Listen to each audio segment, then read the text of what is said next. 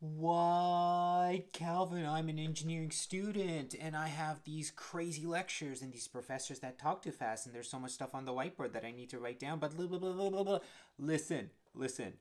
I have good reasons for you to take colored notes. Hear me out. So us engineers are problem solvers, and that requires us to be efficient in our systems for solving problems. But it also requires us to make sure that the system that we develop for the information that we gather from lectures, from textbooks, from work experience, etc., is also as efficient as possible so that when we are solving difficult problems, we know how to categorize and make sense of the data that we have. Now, part of problem solving is to develop that system of note-taking, of capturing that knowledge that you gain in college classes, in textbooks, in your own engineering calculations, and then categorizing it into a system that makes sense for you and your brain. Okay, so a very quick story about me in college. So back when I was in college taking engineering notes in all of my classes, I used to write all of my engineering notes on blank sheets of paper.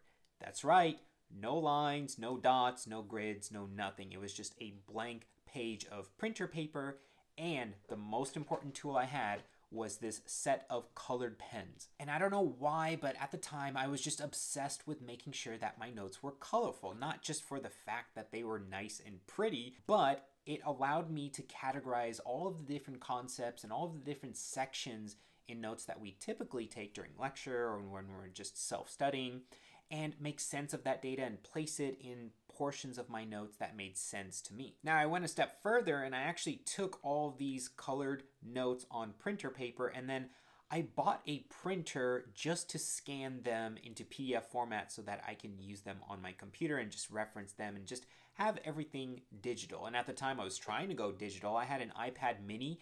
I think it was like the first gen iPad mini, and I didn't use it, and I regret not using it because that would have been perfect for note taking. But I just did what I could at the time with the resources that I had, and it worked pretty well. Now, what I really wish I had was digital engineering paper, and this is such a shameless plug, but I finally got around to making digital engineering computation paper that you can download if you guys are interested. Those are down in the description below, and I believe there's a link in every single one of my videos. So if that's something that might help you in your digital workflow for engineering note-taking, problem solving, or just work and engineering stuff in general, that is down below, and I hope it helps you out. Okay, but back to the story. So when I was in college, I took a lot of colored notes, and these are the reasons why taking colored notes helped me. Okay, so the very first thing is probably a little obvious. It made referencing all of my notes so much easier. So I used my colored notes as obviously reference material for when I'm studying or doing homework,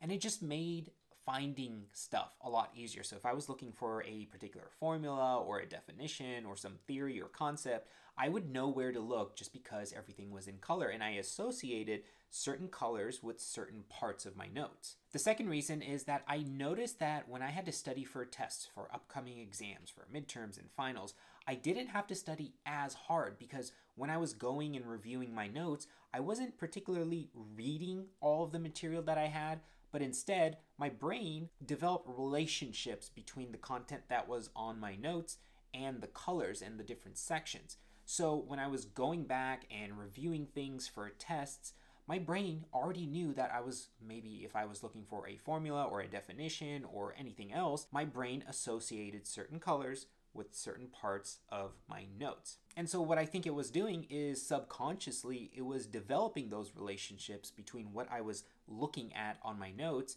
and just making sense of all that information that way. And finally, there were some cases that I did have to rewrite a lot of my notes, whether it was just in class, I was just trying to jot down information quickly, but then I would go to the library or at Starbucks or something, sit down, and it would allow me a mindful moment to just review all the information that I gathered in the past lecture and just make sense of everything. So as I was rewriting those notes in color, what I was doing was I was adding additional notes, I was adding additional diagrams, anything that I think I needed for the future that I just couldn't jot down in lecture. So this did two things. Firstly, it allowed me to review my notes and review the material, and repetition obviously will help you when you're trying to study and memorize things. And then secondly, it allowed me to add in more information to those notes and just make sense of all the data that I collected. Okay, so let's get into the heart of this video and answer the question of why I think you should take colored notes. Not just if you're an engineer, but really just any major or any profession. I think colored notes can give you a huge advantage, not just in your homework and studying for tests, but when you go back and look at your notes, it's just going to be very, very helpful when you're trying to remember things that were really easy a very, very long time ago, but now that you are reviewing and revisiting some of that material, it might be a little bit harder to understand what you were studying at the time. Okay, so for the first reason as to why I think you should take colored notes, number one, our brains are visual machines. So our brains take in a lot of information during the day, whether that is through lectures, podcasts, videos, textbooks, papers. All of these mediums are visual things. And so we need to make it as easy and efficient as possible for our brains to figure out what to do with all of this data that we're intaking during the day. Now, when things are in black and white, like you're reading a book, it's very hard for the brain to try to form relationships and understand concepts when everything is just black and white. You're not allowing a system for your brain to easily navigate all of this information and find the stuff that you're trying to look for. And when all your notes are in black and white, it forces your brain to reread a lot of the information instead of just getting to exactly where you need within your notes. Secondly, it makes the studying process a lot more streamlined and a lot more efficient. So color, just like pictures or videos, it stimulates the mind in different ways, and it stimulates the mind far more effectively than everything that is in black and white. And again, if everything is in black and white, it just makes the brain work a lot harder to try to find the information that you're looking for and try to make sense of the stuff that used to make sense a long time ago. So I want to pose an experiment to you guys.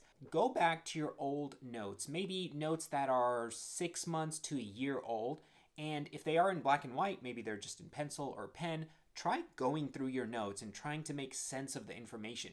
You'll notice that because they were notes that were taken a long time ago, it might be harder for you to remember and understand some of those concepts and ideas to the same level that you did when you took those notes. And chances are you're probably going to be rereading a lot of stuff in your notes and probably even referencing external materials to try to make sense of the concepts and things that used to make sense when you took those notes. Okay, so now that we understand why we need to take colored notes, let's talk about how we should take colored notes. And hopefully some of these tips will help you when you're in class or you're just having a study session to go over the material that you've learned. Okay, so tip number one, obviously use different colors to represent different things. So this might be themes, it might be concepts, it might be problem statements, formulas, definitions, etc. The process of tying a particular color to a particular thing or a construct in your note just makes things a lot more organized, and it helps your brain find information very, very quickly. So for an example, say you use blue to write down all of your formulas,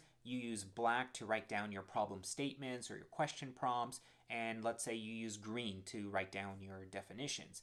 Now, if you're reviewing your notes and you're studying for an exam or you're trying to work on your homework problem and you're trying to reference a formula that you know you will need, then when you're reviewing and rereading some of your notes, your brain already understands that, hey, if I'm looking for a particular formula, I know that I only need to scan the blue text in my notes because I associated the color blue with formulas. And so this just makes finding information a lot quicker. And again, you don't have to reread all of that black and white text on that piece of paper. And you've established in your mind that relationship of blue equals formula. Okay, tip number two for everybody that might be complaining about, I don't have time to take colored notes in class. I got to constantly switch pens and whatnot, and the lectures are just so fast and professors don't make any sense. Okay, here.